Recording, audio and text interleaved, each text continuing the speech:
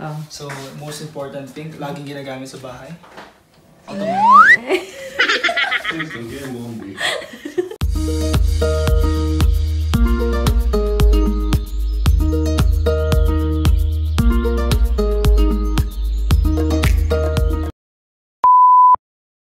Hi! So, we're here in Suwa City, Nagano, Japan. And I'm here to show you yung house na kakabili ng tita ko a few months ago. And it's actually a modern Japanese house. So, join me sa tour natin sa house na tita ko. Outside, you'll see the storage. Diyan nakalagay yung bicycle. And then, yan yung isang car.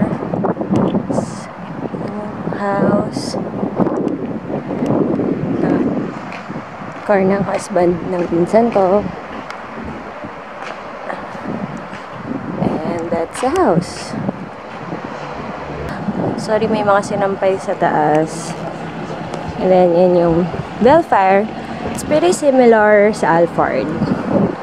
Sa mga plants. And ito yung camera para kausapin yung bisita. Ito yung mailbox. So, bumubukas yan. Okay.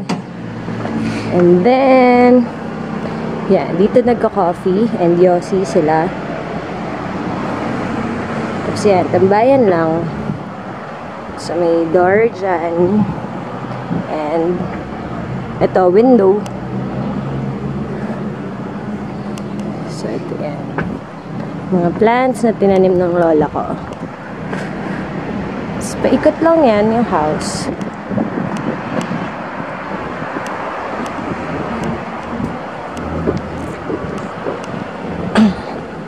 And yan.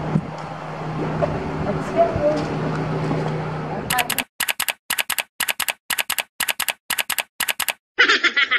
Okay, so, pagpasok sa bahay, syempre, iwan mo na mga slippers dyan. Tapos, dito lagi yung mga shoes. Yan, ganun din to. Then, enter the door. Dito muna tayo sa living room. So, you can see our TV, 50-inch. Movable. Let's try. Movable. Let's look. So, kunyari, dito ka nakaupo. Hindi mo makita. Pag natin dito. Ah, talented. Okay. Tsaka fun, na? Ito, fan. Tingnan yung temperature sa loob ng kwarto. Okay. So, ito, pwedeng dito ka matulog. Massage May chair. massage chair. Dito, pwede mo ilagay dito yung mga gamit mo. Okay. Ayan. Ang dami ah. Now, Ano pa? ipot po tayo dito. So yan yung counter namin storage. Kasi itong bench, dapat dito siya sa dining. Kaso, nilagay mo siya dyan para pag marami. Paupo after. And then dito, amazing kasi hindi mo nagpakita yung pagulong niluluto. Ito yung dishwasher. Diba? Then, lots of storage. So, yeah, multi-layered storage. Dito rin, gano'n. Dami din siyang storage. Ito din, meron pang ganyan. So, right now, nagluluto ko ng sinigang. Tapos ito grill. And dito sa side na to, marami rin storage. As you can see. Tapos pati dito din sa baba, madami rin. We have air fryer, toaster, microwave, and pang-boil water. And rice cooker. Yeah. So that's the kitchen. Hindi siya gumagamit ng heat or anything, pero bubusan na po natin. So makikita niyo na lang po, pag example, binuksan natin to, it's going to get red. Pero since wala kang pot, hindi siya mainit. Yes, okay. Tapos itong mga to. Utensils. Oh. So, most important thing, laging ginagamit sa bahay. Automatic. PK, dining kitchen. Ito naman, For Washitsu water heating Oterai. yan. So, bali, water heating, kapag winter, sa loob dito, umaabot lang ng 25 degrees. Ito, ano tong iba na? Itong mga to, aircon. for example, may nag-doorbell. Hello, sino po siya? Okay, and off. Ito, yung sa, ano natin, dun sa filter ng bahay. Ito rin, sa filter din siya. So, ito kapag yung katama. Saan yung aircon? Aircon, hiwalay siya. So, andito po yung mga remote. Example, madilim or anything, ito. Aircon. Ito yung sa mga ilaw, remote, kung gusto yung mas maliwanag or anything. Tapos, kunyari magawa paperworks. Ito lang. So, ayan, desk. Okay. yun lang. Okay. Okay. So, dito yung shower. Pasok mo. Yan. And then, ay, ito pala kabila. So, yan. Diyan nakalagay yung mga stuff. Pwede ko ganyan. Pwede rin ganyan. O, diba? Tapos, yan, laundry area. And, shower. Pasok mo lang. So, yan. Ito yung cover ng bathtub. Tapos, yan yung shower area. Okay. Ohio! So, we're here. Papunta na tayo sa second floor. But before that, ito muna. Pakita muna natin itong yan. Ang kanyang toilet na high-tech. Pindot-pindot. Okay, so after the restroom, meron ng storage. So, ito yung bodega. And then, door.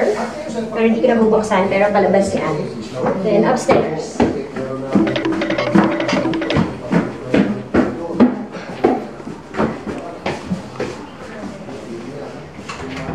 So, first door, pagpasok, we have another toilet. And then, master bedroom. So, yan.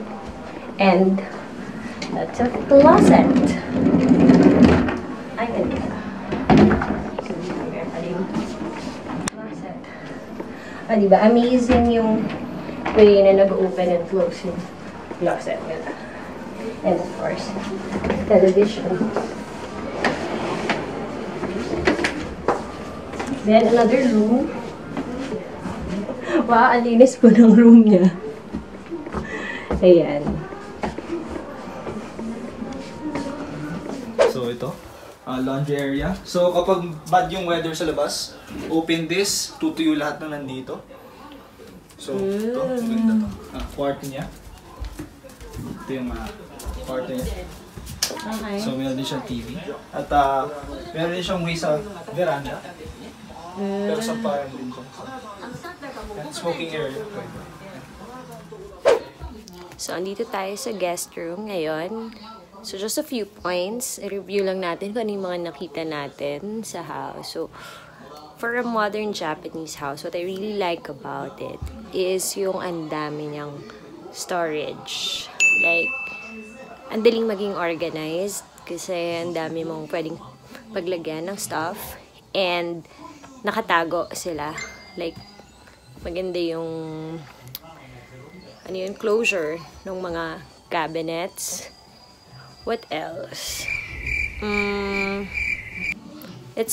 I think yung house, para siyang soundproof. Kasi, during this super typhoon, hindi namin masyadong marinig, or almost wala kaming marinig na wind and ulan sa labas. So, yun, okay siya. And, yeah, okay din yung ano niya, centralized na air conditioning. And, ano pa ba? Tsaka, yung heating din niya na centralized. Lalo na pag winter. Ayun. What else? Oh, of course, yung stove. Love ko yung stove. Kasi, yan, it's really safe. Hindi ka basta-basta mapapasok. Kasi nga, IH siya. So basically, merong 4 rooms sa house. So yung isa yung guest room which is nasa ground floor and 3 bedrooms sa taas. Ang medyo downside lang is, isa lang yung shower area. Tapos, pero so far, okay naman na may 2 toilet. 1 upstairs and isa sa baba. Yun. So far, that's it. I hope you liked my video, and till the next video, please like and subscribe. Bye!